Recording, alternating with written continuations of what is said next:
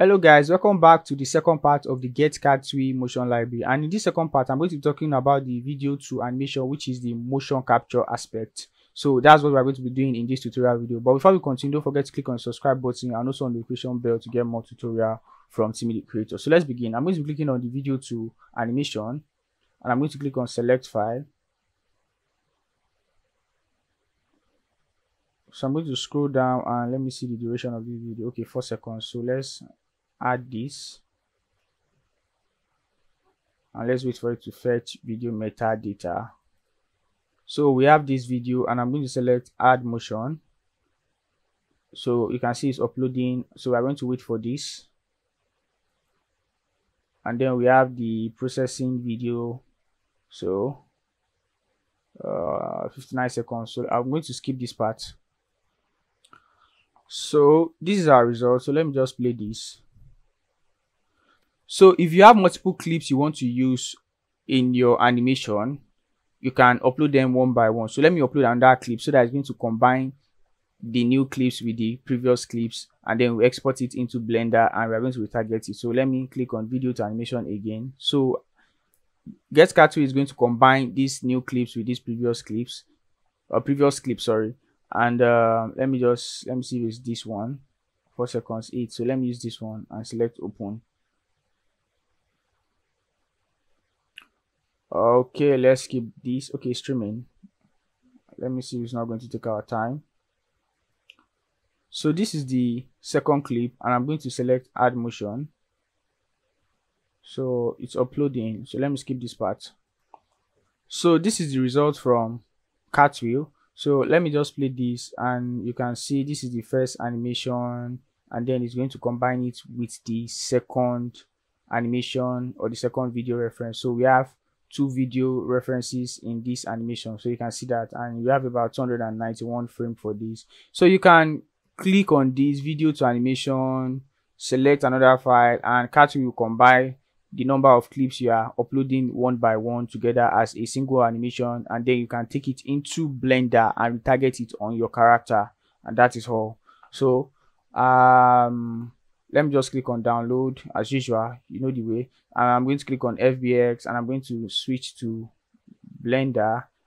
The mesh, you can take the mesh. If you don't need the mesh, you can take the bone alone. So just click on download.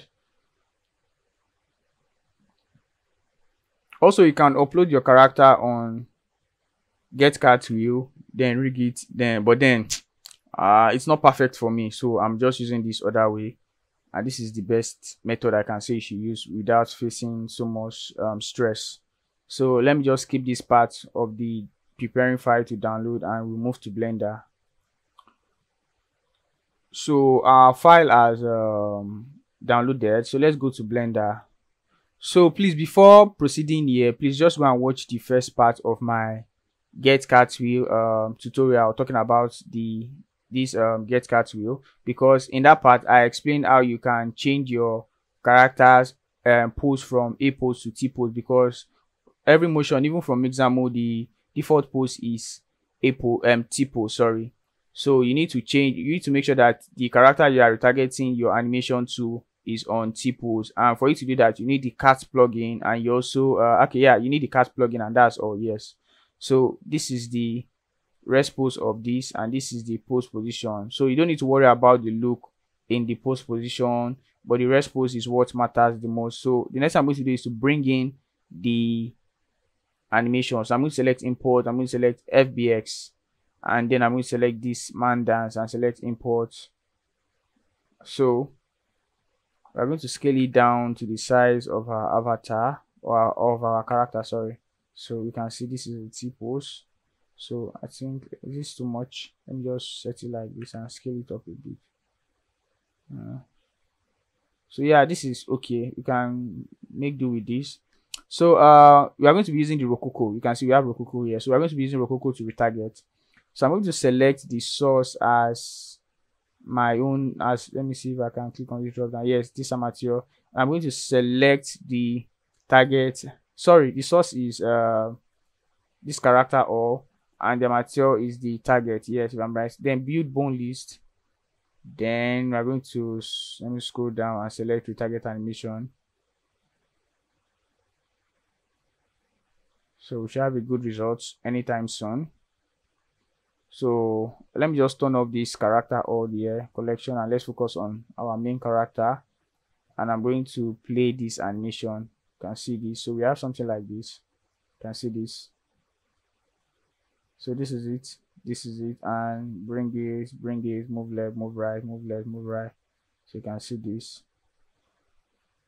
So, but one thing I noticed about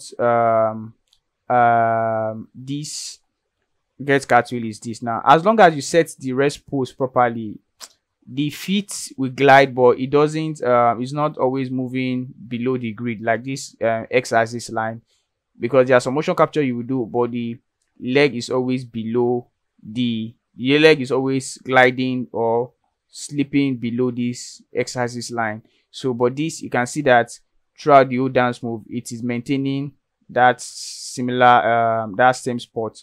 You can also try to like bring this down. Sometimes I try to bring this down. You can bring this down, but let's say we bring this down to this. So I want to see how stable it is, but then you might need to do some feet what they call it, feet cleanup. But the feet cleanup will not be as much as other motion capture software. You can see it looks better than other motion capture software. So this is just how you can transfer your motion or create a motion capture from Get Cartwheel to Blender. So just make sure you watch my previous tutorial on Get Cartwheel so that you can know how you can change your character pose from A pose to T pose, and then continue here to transfer the animation to your character using Rococo add-on. So thank you for watching this tutorial from Timmy the Creator. Don't forget to click on the subscribe button and also notification bell to get more tutorial from Timmy the Creator.